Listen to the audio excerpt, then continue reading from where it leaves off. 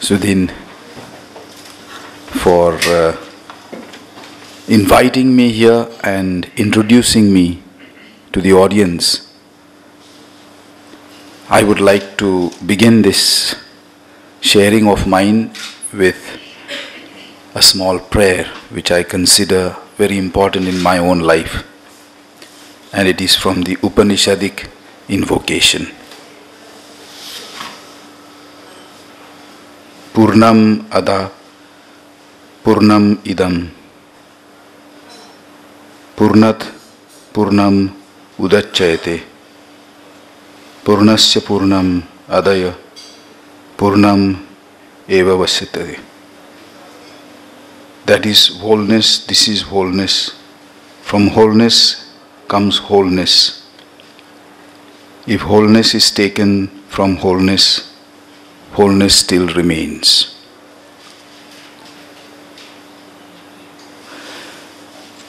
Let me also take this occasion to thank Mr. Kulkarni and all his staff at this research center for organizing enlightening series of lectures so that eventually what is hoped for is that the society is transformed and our Mother India becomes still better place, not only for us Indians but for the whole world, as it has always done for centuries. Dear friends, I say these thoughts of mine with great love for myself being Christian and great love for my brothers and sisters who follow the Hindu path. I believe that when we have achieved some kind of relationship, of friendship with people, we are able to then say almost with freedom what we feel like saying. And I feel that with Mr. Kulkarni I have reached that stage, and so knowing him, I think I can say some things in front of the audience so that I am corrected if I am wrong, and something good may come out of it for the good of the whole world. I begin by a short introduction, as the Catholic Church in 1962, from 1962 to 1965, the highest level kind of meeting was held in the Vatican.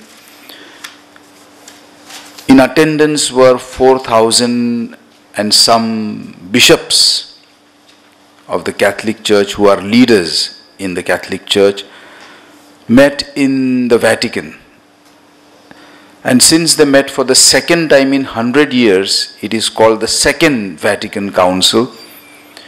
And in that, a very short document was passed, approved and passed, and promulgated as binding teaching on every Catholic.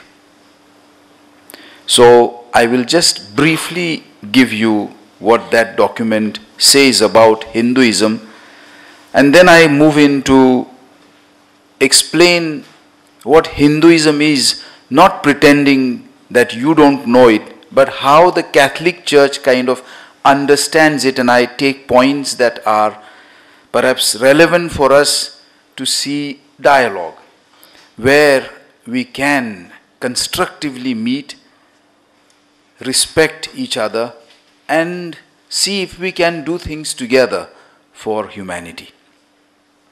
So the short but articulated document, Nostra Aetate, that's the Latin name, Declaration on the Relationship of the Church to Non-Christian Religions, has brought about an important and significant change in the attitudes of Christians towards other religious traditions and their respective followers.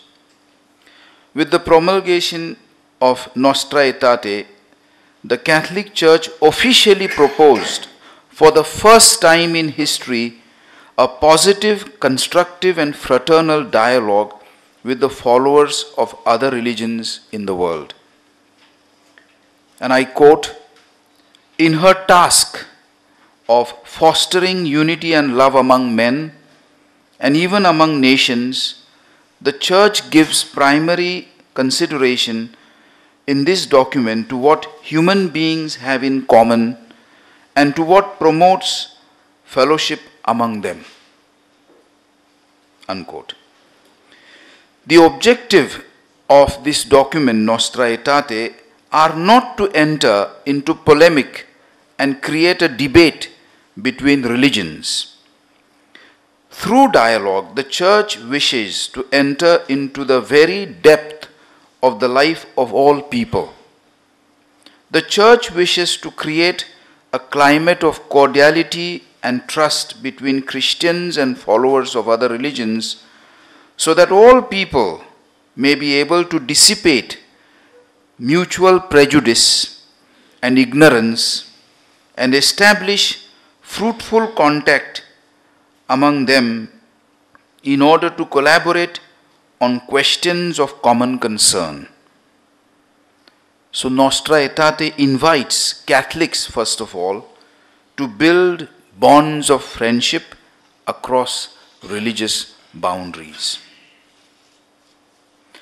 Hinduism is the first religious tradition which is mentioned by this document.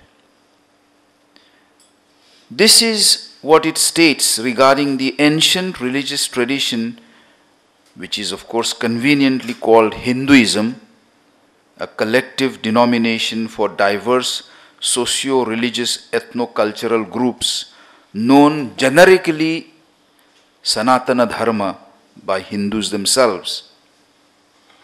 And I quote from this document with regard to Hinduism. This is what the document says to the Catholics.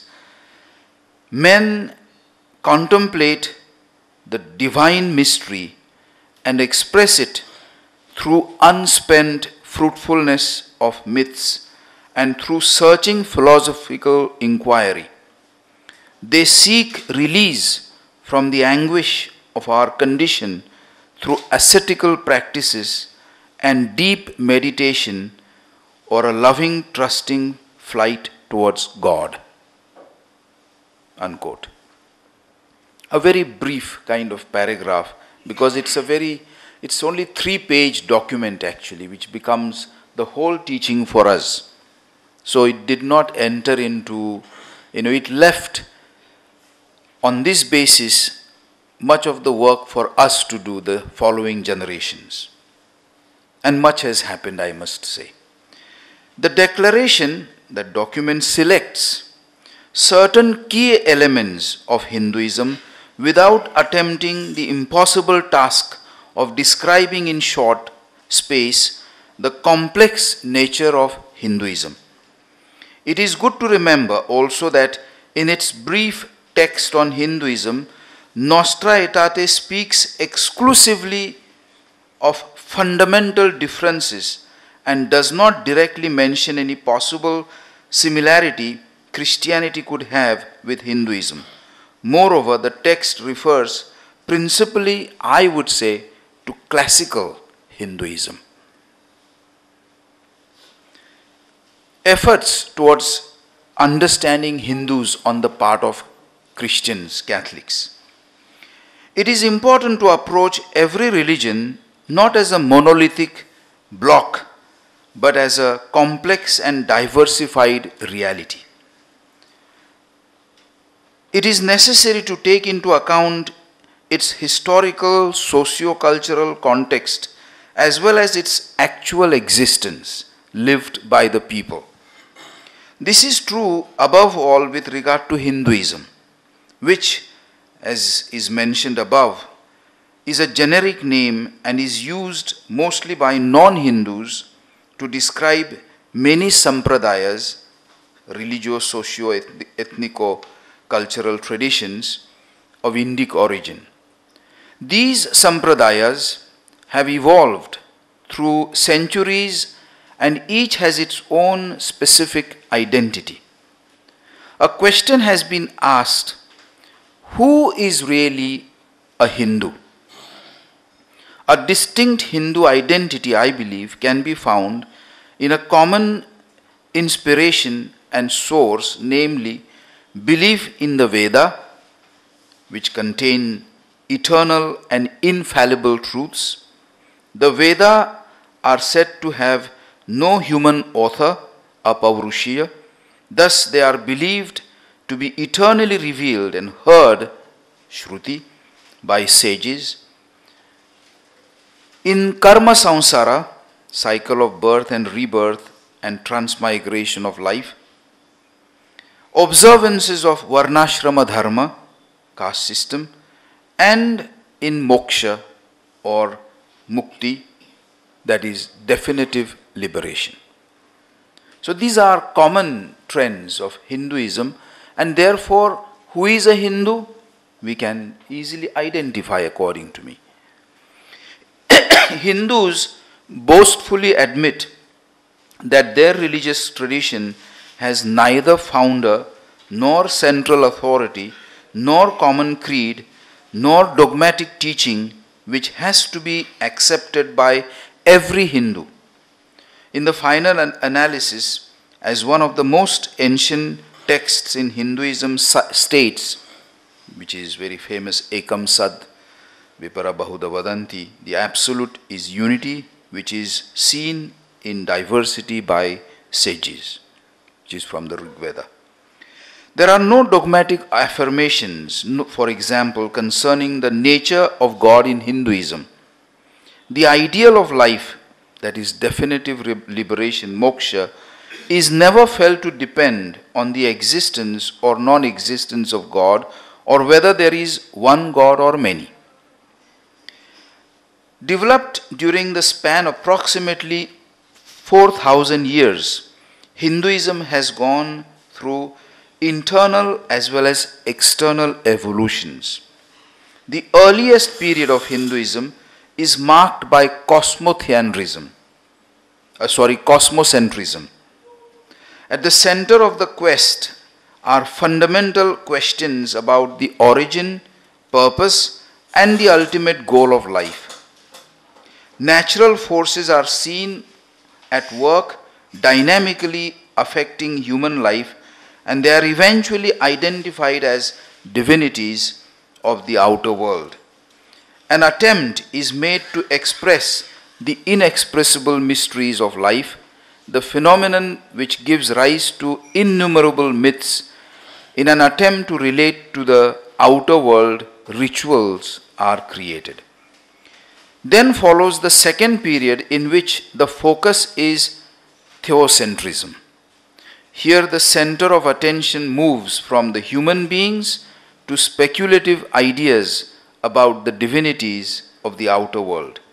Life is experienced as a network of relationships between human beings, natural forces, and divinities. The quintessence of life is identified as ritual, that is yajna, which is itself seen related to the great cosmic and primordial sacrifice. The society is thus ordered around the ritual in which concept of purity and impurity begin to dominate. Consequently, a social system emerges, and those considered pure because of their function, which is directly related to the ritual, dominate the impure because of their function concerning the duties pertaining to ordinary life. In this period, different rituals for use on various occasions are defined, role of the celebrant determined, and hymns to be sung at the elaborate rituals composed. As a counter movement to excessive ritualism, the attention again turns to the human beings. The third period, therefore, focuses on anthropocentrism. The evolving religious tradition reaches maturity. In this period, the core of Hinduism moves from externals, that is rituals, to deep interiorization, that is contemplation, and going beyond external layers of the human person, reflection centers on its essence, Atman. In their search for the absolute, the Brahman, which is experienced more and more in its unity, profound mystical reflection is in progress during this period. The absolute is spoken of with distinction as Nirguna, without attributes, and Saguna, with attributes. The Nirguna is the higher or unmanifest aspect of reality, and I quote here from Isha Upanishad, all this, whatever moves in this moving universe, is permeated and inhabited by Brahman, enveloped by Brahman. Nothing is prior to or beyond Brahman, as Satpatha Brahmana would say. Brahman is neither this nor that, it is only the ultimate, the unlimited. The quest for Brahman can never be the quest for an object. Rather, it is the quest for the origin of the questioner himself or herself. It is not an object of vision, speech, thought, or worship, as told to us by Kena Upanishad. The Saguna aspect of the Brahman is considered the lower or manifest aspect of the reality. The one Brahman is conceived and symbolized according to divine functions as Brahma, Vishnu, and Shiva, the Trimurti. Within the great tradition of Hinduism are four main living sub-traditions, or we can call them sampradayas: Shaivism, Vaishnavism, Shakta, and Smarta. The differences among these are based upon conceptions and worship of the central name, form, symbols, liturgies, mythologies, and theologies of the one God, Lord and the highest person, as Vishnu, Shiva, Shakti, the Divine Mother.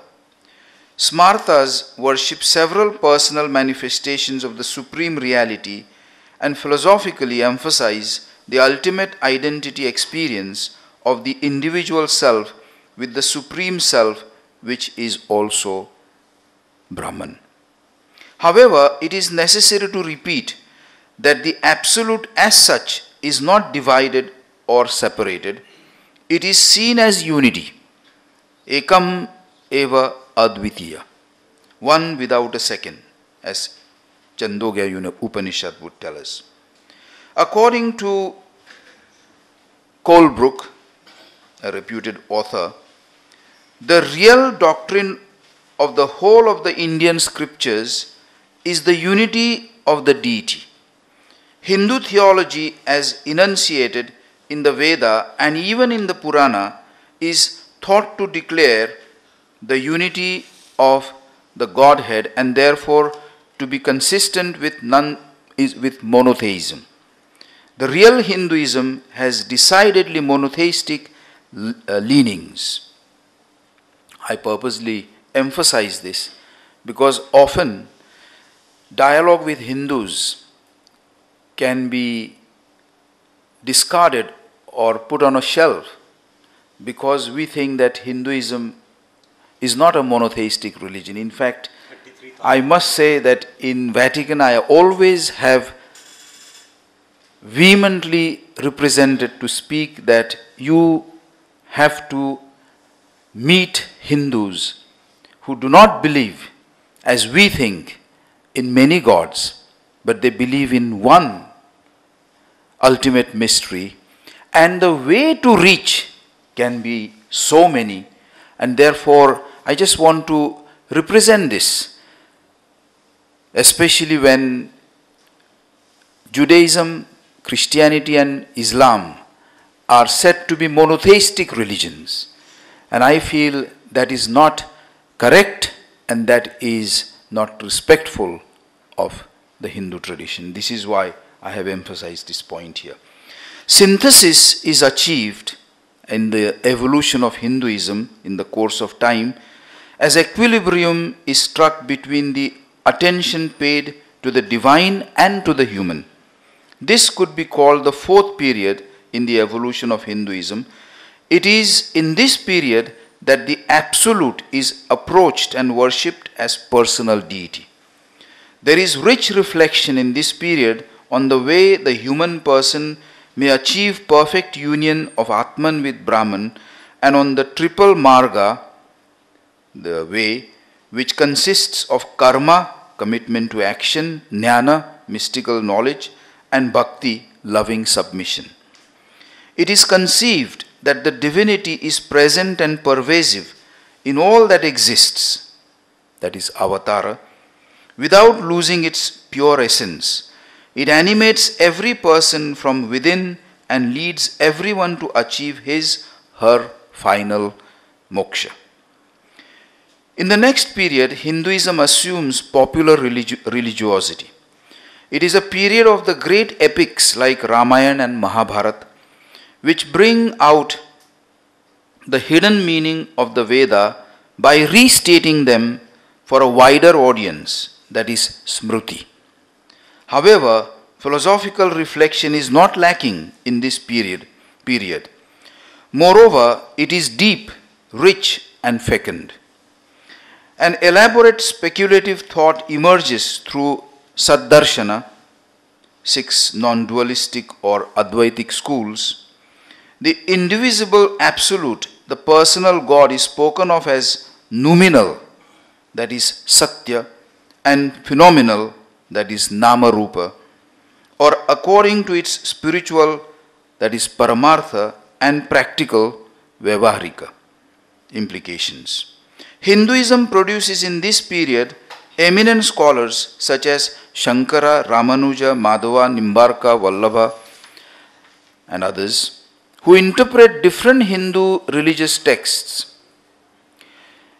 The present day Hinduism is struggling for its self-understanding.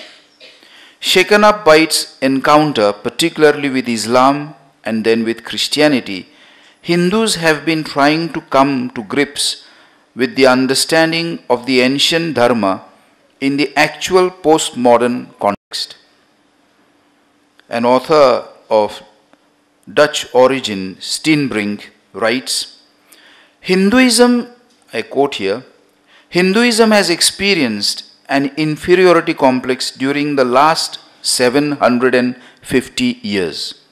From 1200 to 1750, larger parts of India were dominated by Muslim rulers, while the legacy of the Mughal emperors was taken over by the British for a period of 2 centuries. Hinduism experienced a long period of stagnation not only in the Muslim period but also during the confrontation with Western arrogance and superiority. The Westerners sometimes had short flirtations with a selection of ideas from India, but more often considered Hinduism as a non-religion, a vague, unstructured, and enigmatic pattern of fighting sects and conflicting doctrines, a religion without proper dogmatics or organization. This is a quote from Dr. Steenbrink.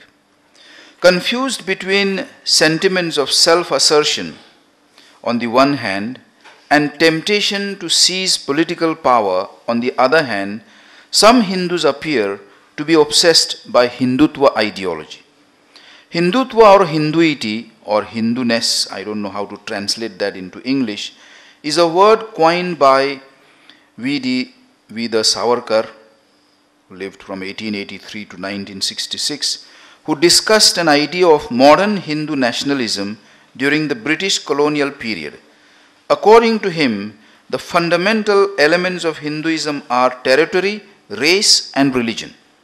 On the basis of this, he propounded a theory that Buddhists and Sikhs could be considered Hindus but not Muslims or Christians. He contends by saying that Hindus were the original indigenous people in India and constituted one single nation, Rashtra. Hindus constitute not only a nation but also a race, Jati, with a common origin and blood. Savarkar defined Hindus as those who consider India their holy land, Punya Bhumi, and the land of their ancestors, Matrubhumi or Pitrubhumi. One of the important distinctions made by Savarkar is between Hinduism and Hindutva, Hinduity and Hinduness. In his understanding, Hinduism refers only to religious beliefs and practices. It comprises only a small part of the totality of Hindutva, which refers to historical, racial, cultural factors constituting the Hindu nation. It is the unifying socio-cultural background of all Hindus. This I have taken from the book written by V.D. Savarkar, Hindutva, published in Pune in 1942. Some even speak of this present period as crisis in the evolution of Hinduism.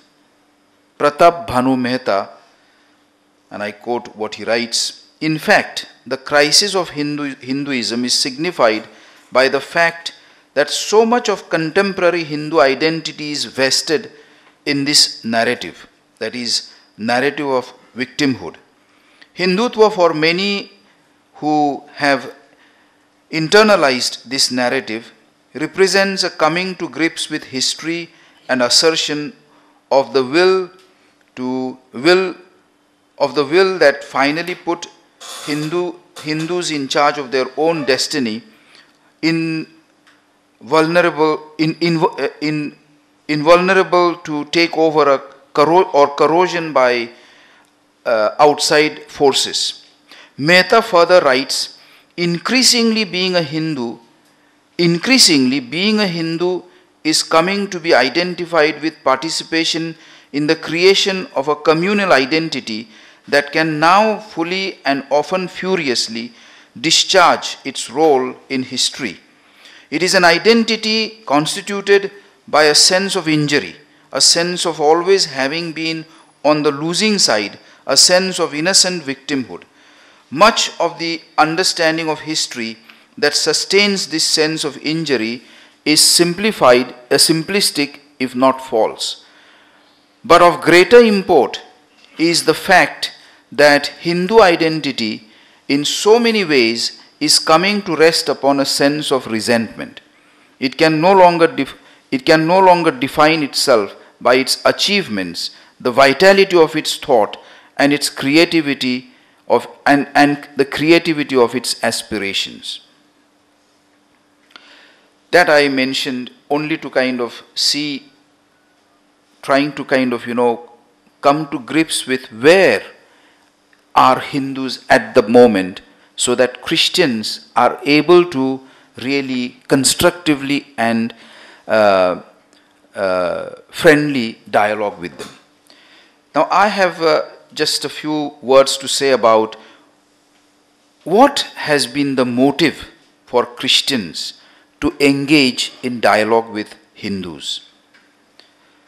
A sense of spiritual, sacred and divine in general pervades life of any Hindu believer. This is a very striking thing for us. Hindus manifest curiosity to learn on their own terms from those who declare to have had experience, anubhava, of the divine.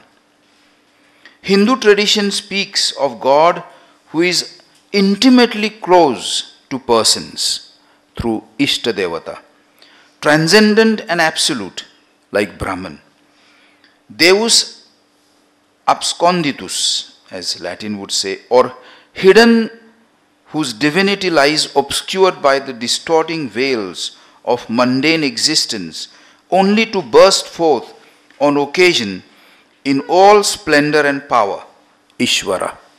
These days we can experience this, and this is the festivals are my joyful experiences to move around, with my Hindu friends. Then also the personal friend whom they see in Krishna of the Bhagavad Gita.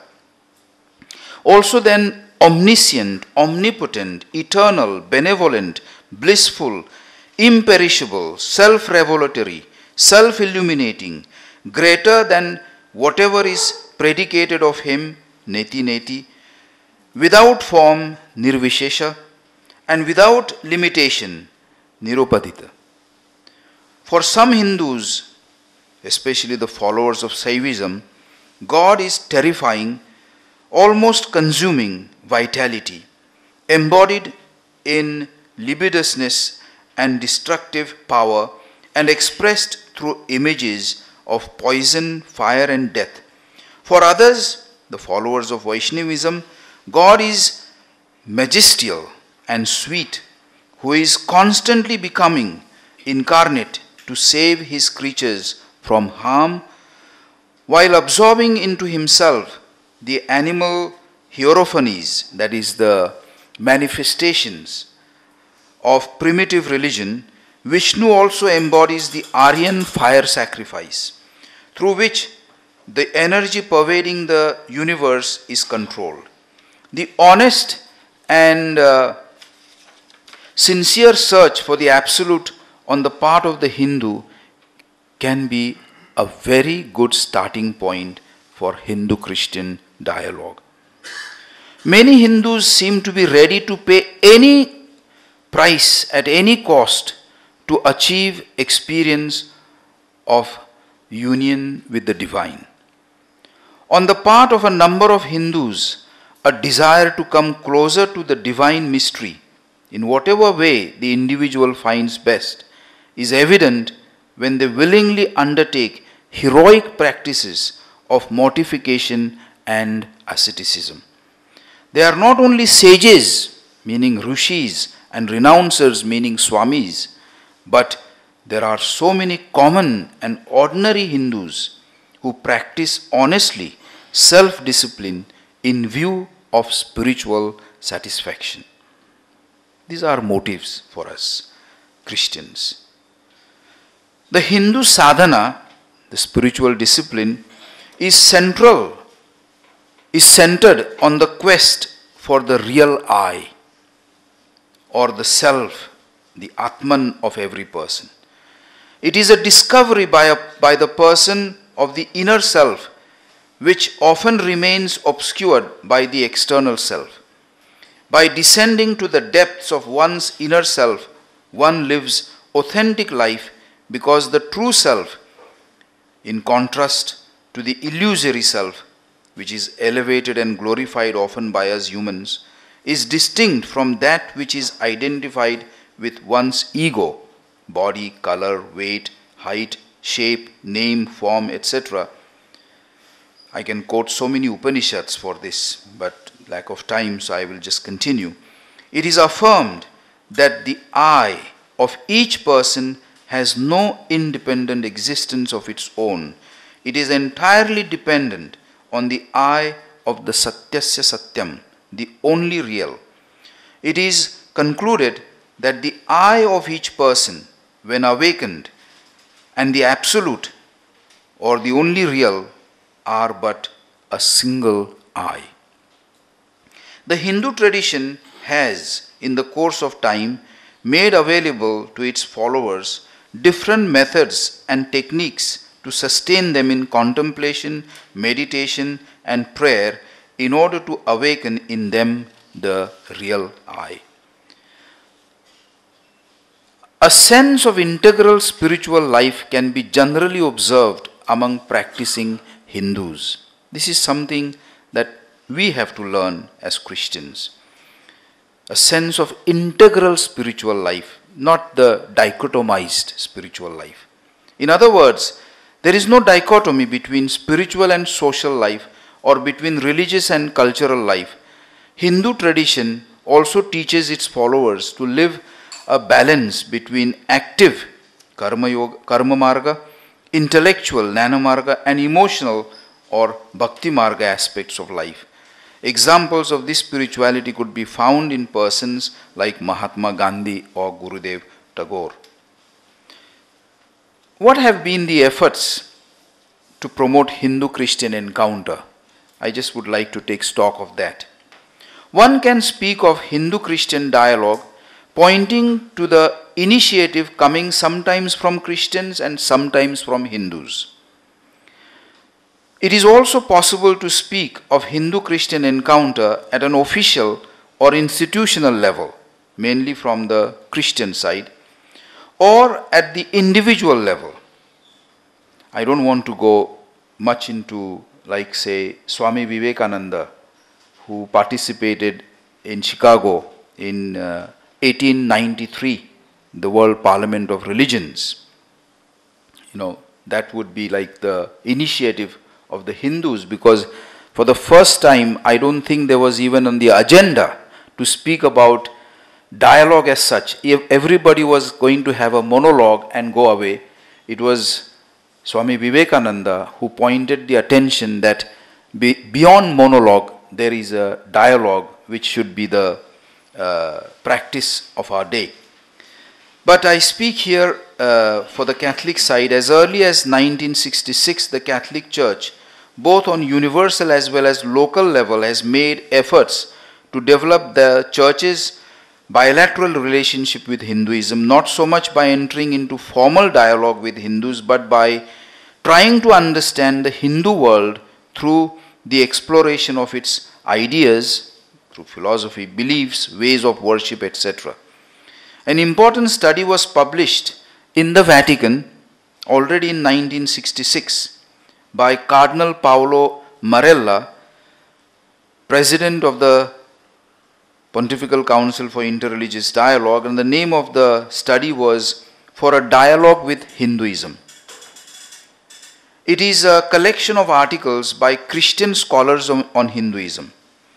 The Dharma boasts of being a religion without the limits of time and therefore has a tendency to look down upon religions such as Christianity, which are founded on historical events. One can further speak of Hindu-Christian encounter at a particular period in history, as both religious traditions, especially Hinduism, have undergone significant evolution. Efforts in Hindu-Christian dialogue have been both direct and indirect, organized, systematic, spontaneous, haphazard, or coincidental. According to Raymond Panikkar, and I quote, one can speak of four distinct phases in Hindu-Christian dialogue, namely, 1. The period in which Hindus were dominant power. 2. The period in which Christians had the power, although they were not in the majority. 3. The present phase in which dialogue is understood as predominantly doctrinal.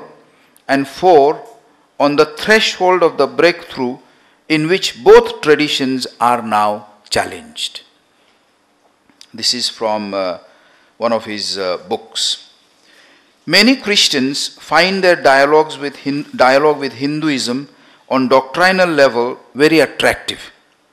But it must be kept in mind that there does not exist clearly defined epistemological status between what Hindus believe and what the Christian faith teaches. This I quote from one of the documents, recent documents in 1996 from the Vatican.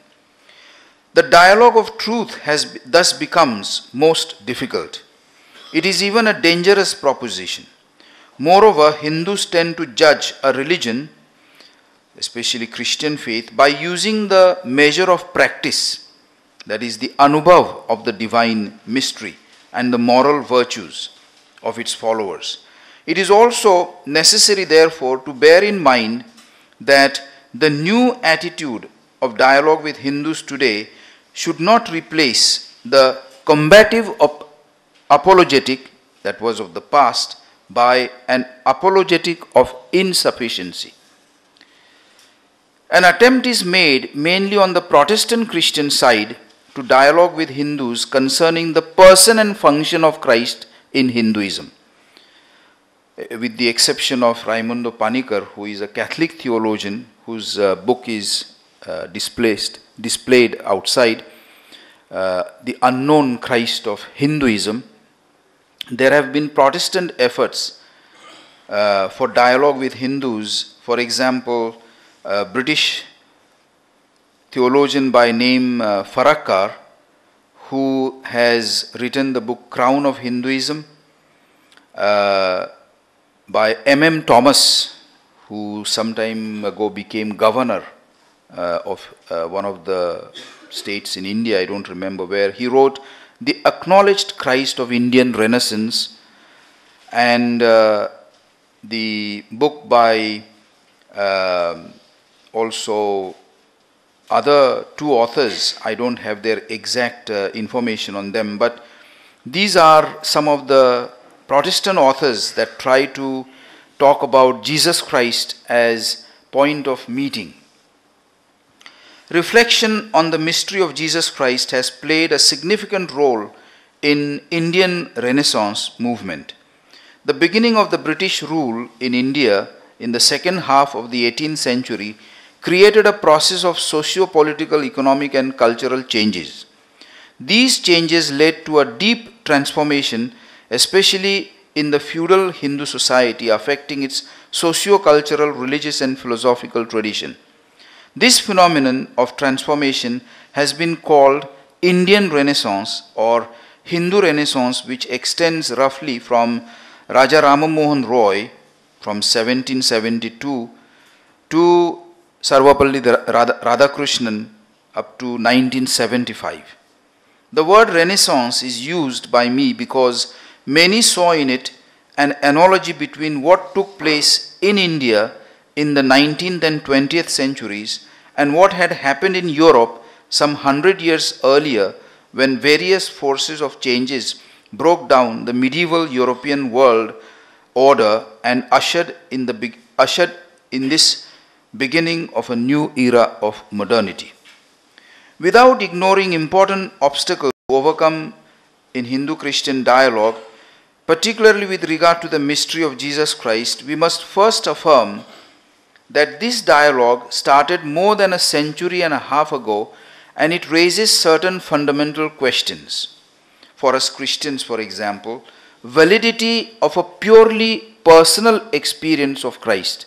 Like Mahatma Gandhi would have a lot of commentary about his experience of Jesus Christ, and there are so many Hindus even till today. I don't disqualify this, but I'm just raising theological questions that come up for dialogue, because what would be the validity of a purely personal experience of Christ? What about the necessary affinity with the more metaphysical doctrine of Chalcedon, that is, when the doctrine on Jesus Christ is formulated, which became official Christian doctrine? So which is why sometimes then Christians would disqualify somebody. You speak of Christ, but that is not real Christ, because that doesn't really. And then the Hindu would say, but this is my experience, like Ramakrishna Paramahamsa. So, is it necessary? It is necessary, however, that the Christians take Hindu sensitivity seriously into account. This is what I am pleading, that Christians take Hindu sensitivity seriously into account, just as Hindus must understand the true nature of the person of Christ. The presentation of the proper identity of Christianity should be simple and approachable, without any overtones of superiority, namely open to the values of its surroundings, so inclined to ritual, to mysticism, to prayer, and to communion with the divine practiced by Hindus. By common conviction, the monastic life, which is common to both traditions, Hindu and Christian, deserves particular attention. And here, if I had a monk here, and Raimundo was very much sought after as advisor to many monasteries around the world, because there is a lot of common points that one finds when we talk of Hindu-Christian dialogue on the experience level, and that is acknowledged form of a good dialogue. Over the years, since the promulgation of that document I started with, Nostra Aetate, such questions as the following have been asked by Christians.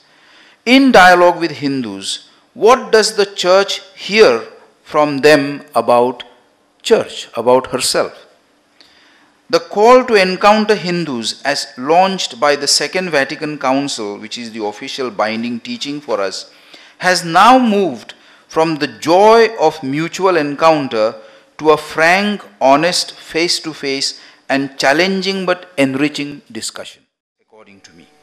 It is sometimes observed that if some segments of the church are subject to the temptation of relativizing its fundamental identity as Christians, other segments in Christians or in the church, including both clergy and laity, are bound up in gross ignorance, in exclusivism, in polemics, in having nothing in common with, and even in aggressiveness with regard to Hinduism. This I deplore. Just a few points about the difficulties that are faced in Hindu-Christian relations. The resurgence of revivalism of a certain period of Hinduism in order to reacquire, as if in nostalgia, the dominant power of the past through various new movements and groups is evident among some upper-class Hindus. Some of these movements are described as highly politically motivated.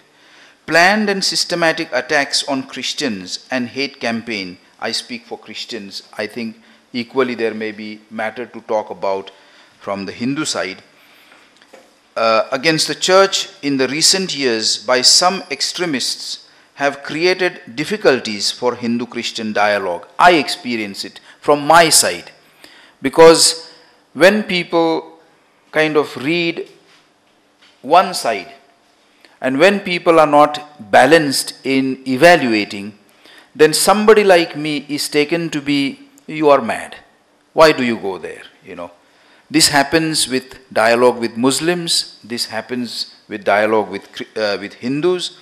I think, we need to look into this matter. However, the church, both Catholic and Protestant, and I speak here of the bodies that are there. For example, we bishops, Catholic bishops in India, we have one voice through what we call the Catholic Bishops Conference of India, CBCI.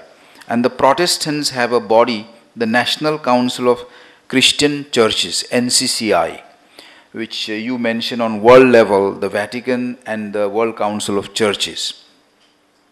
These two bodies in India have always affirmed their readiness to dialogue also with extremist groups. So the official Catholic Church is convinced of dialogue and will never give up, no matter what. Even if unpleasant incidents may take place, which are sporadic many times, we should always take recourse to dialogue. This is the position of the official Catholic Church and also the official mainline Protestant churches, the mainline. It must be admitted that some Christian extremists often provoke tension among Hindus by their aggressive preaching, distribution of anti-Hindu literature, and by making unkind remarks about Hinduism in general.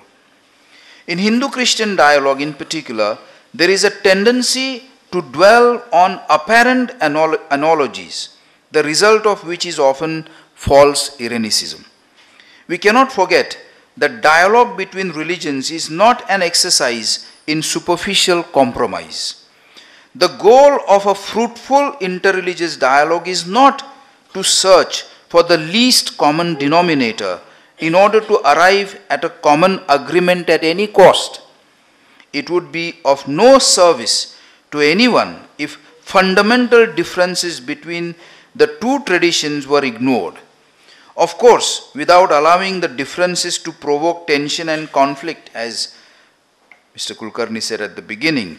Every effort must be made to understand and acknowledge them in order to cultivate mutual respect and friendship. One of the goals of Hindu-Christian dialogue, I believe, for us Catholics, is to study the main texts of Hinduism in their historical development, to study them so far as possible from inside, and having so studied them, to try to correlate them with aspects of Catholic Christianity which are of importance to them. Some distinctions might have to be made. For instance, there may be, on one hand, minor differences which can indeed be overcome if we examine them carefully and are ready to reformulate what we hold in a way acceptable to the other. There are, on the other hand, essential differences which perhaps can never be overcome, but they should never become point of dispute or point of conflict. Partners in Hindu-Christian dialogue often uncritically dwell on the apparent common points without going deeper into the radical differences which both religious traditions imply.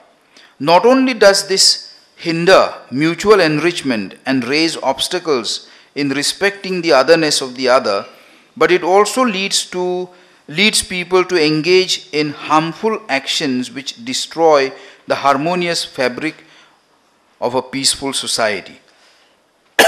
A Catholic scholar, Zener, R.C. Zener, Robert Zener, who was a Spalding professor at Oxford University, whom Dr. Sarvapalli Radhakrishnan succeeded. Zener, who is another great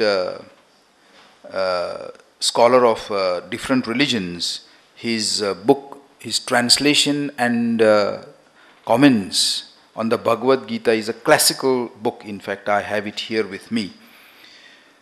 Zener strongly criticizes his predecessor, Sarvapalli Radhakrishnan. Now, this is an intellectual kind of getting at professors.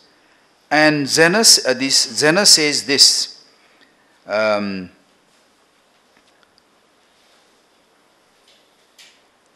he says that Radhakrishnan posited his own form of Vedantin monism, the theory that reality is one and that all multiplicity is therefore to some extent illusory, being no more than appearance as the ultimate truth, and that all the religions were thus simply empirical paths leading towards the same truth. Zener continues, such a position can of course be substantiated by carefully selected quotations from other religious systems and the philosophies allied to them, but such support, if you can call it support, will then be apparent, verbal, and therefore fictitious. For it leaves wholly out of account the core and center of the non-Indian religions from the scriptures of which these quotations are violently wrenched. This method I still find damnable, this is Zener still speaking, to be rejected, that is, since in the long run it leads not to understanding harmony and friendship, but to misunderstanding discord. And a friendship which, however sincere it may appear to be, is ultimately valueless because it is based on a fundamental misunderstanding. It is based on a lie. This is taken from Concord and Discord. These are Oxford lectures that were given by R.C. Zener and are published in a big volume. So I would like to continue by saying that differences need not be perceived as a threat. That I am different. In fact, I asked, for example, Mr. Kulkarni, how should I vest myself? What dress should I wear?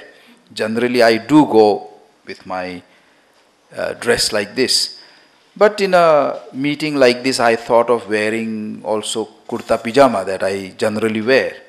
And he insisted, no, you must come with your bishop's dress, Because I am dressed like this, I should not be threat to anybody. Because Swamiji is dressed this way, he should not be threat to anybody. So, differences when it comes to fundamental, dress is something very minor, I feel. But when it comes to fundamental differences, for example, that the Christian faith teaches that the ultimate mystery of God is wholly and fully manifested in the person of Jesus Christ. Now this is a fundamental difference, because you will say yes and no. Yes, in the sense I accept to some extent. No, because he is not the unique. That mystery also is manifested in others, you will say. This would be fundamental difference for us, but that should not be perceived as a threat. In fact, differences are occasions for mutual enrichment, I feel. Far from being obstacles and hindrances, differences can also become occasions for engaging in deeper and more creative dialogue. In Hindu tradition, for instance, the symbol of food is of paramount importance, Annam Para Brahman. Food is our life, as it is taught in the Rig Veda and also in the Taittiriya Upanishad. Now, taking this symbol of food, coming to Christianity, especially to Catholic Christianity, Jesus publicly declared himself as the bread of life. I am the bread of life. I call it a Mahavakya of Jesus in Gospel according to John. Now, since food is kind of emphasized in both the traditions, what happens is people immediately jump and conclude that both the religions are saying the same thing in the same way. I think doing that would harm our dialogue, but also I think we would impoverish ourselves as human beings. Both religious traditions, even though worship symbol of food as divine, like for us in the Mass, the Eucharist that the Christians have, the bread that is received in the form of a wafer, generally, which is the symbol of bread, is no more bread for us, but it is Jesus' body itself. And we take it as Jesus' body. And if you ask me, but is it biological body? I don't know, but it is Jesus for me, So, it is very important for us, same for Hindus about Annam.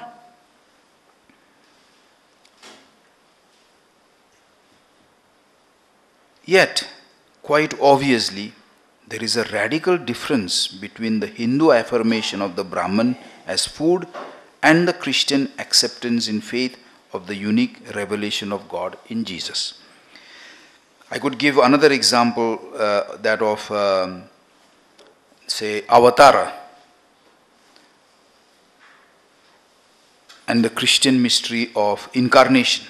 The Bhagavad Gita introduces the concept of Avatara by that famous verse, Yada Yada. And,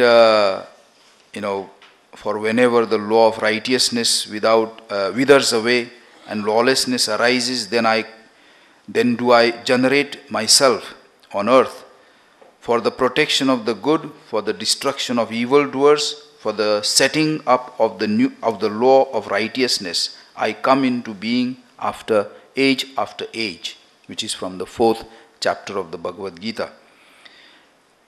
To this, I would also put there again St. John's Gospel, which introduces the mystery of the incarnation of Jesus. And I don't want to read the whole prologue in St. John's Gospel, how the Word became flesh, as it is said, Shabda that becomes Sharira. Reading of the religious texts from the two traditions obviously draw attention to some points in common. However, Avatara in Hinduism and incarnation in Christianity cannot mean the same thing. And this is not to say which is better, which is higher, which is lower. That is not the point. But I think religions have fundamental differences. And we must respect them. So, for the Christian, there is no God outside the one who is fully and finally revealed in Jesus Christ, for example. And it is different for Hindus. Therefore, this kind of putting together some texts that appear to be very similar would do harm to a good dialogue, I feel. Hindu-Christian dialogue today appears to have stalled over a difference in understanding the issue of conversion, which Mr. Kulkarni mentioned at the beginning, which can mean both dharma parivartan or dharmantar. These are two words we mention. Hindu tradition generally speaks of the entire life as a sadhana or conversion to God. And I quote here from the Bhagavad Gita, sense, mind and soul, they say, are the places where desire lurks. Through these it smothers wisdom, fooling the embodied self. This is from chapter 3 of Bhagavad Gita. So therefore the Bhagavad Gita recommends conversion, that is, a disciplinary process or disciplined process of integration through which Atman returns to its natural state where birth and death are a sheer impossibility and which is the fixed state of Brahman. Now, in biblical language and that of the Christian tradition, conversion is the humble and penitent return of the heart to God in the desire to submit one's life more generously to God. This is a quote from one of the documents of the Vatican. While dharma parivartan, that is conversion, has a more positive stance, dharmantar, the very word we can see, it is taking distance from one religion to go to another religion. Dharmantar, change from one religion to another, is viewed negatively. It is important to note that the two words are distinct, but they are closely related, at least from the Christian point of view. This is why the church accepts the possibility of change of religion. The church believes that in obedience to one's own conscience, a person is free to choose religion because it can be, dharmantar can be part of the process of dharma parivartan. In this process of conversion, the decision may be made to leave one's previous spiritual or religious situation in order to direct oneself towards another. Sincere dialogue implies respect for the free decision of persons taken according to the dictates of their conscience. This is why the church proposes the principle of religious freedom, which constitutes the very heart of the human rights. A distinction must also be made between witness and proselytism. These two words often are confused. Witness and proselytism.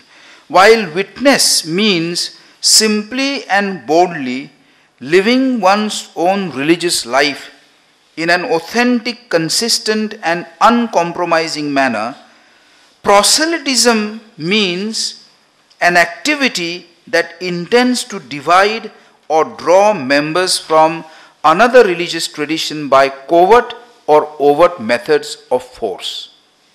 So the church documents in the same Vatican II Council, which is a teaching binding on the Catholics, makes this distinction very, very clearly. In fact, canon law, as the church has a canon law and the church is kind of regulated by that law, very clearly says that anyone who forces in any way one's religion on others, including Christianity on others, is to be condemned strongly. That is not to be done. And so this is the difference I just want to show, that proselytism includes exploitation of the need or weakness or the lack of education of those to whom witness is offered. Witness is a more positive, like I live my witness here, for example. It is particularly improper to make unjust and uncharitable reference to the beliefs and practices of other religious communities. This is again taken from the World Council of Churches, one of the articles. You will find the website that I mentioned here. And therefore I conclude, what are the perspectives for future of Hindu-Christian dialogue? I feel it is urgent that a formal exchange on academic level between universities with Hindu and Catholic identity in different parts of the world be introduced.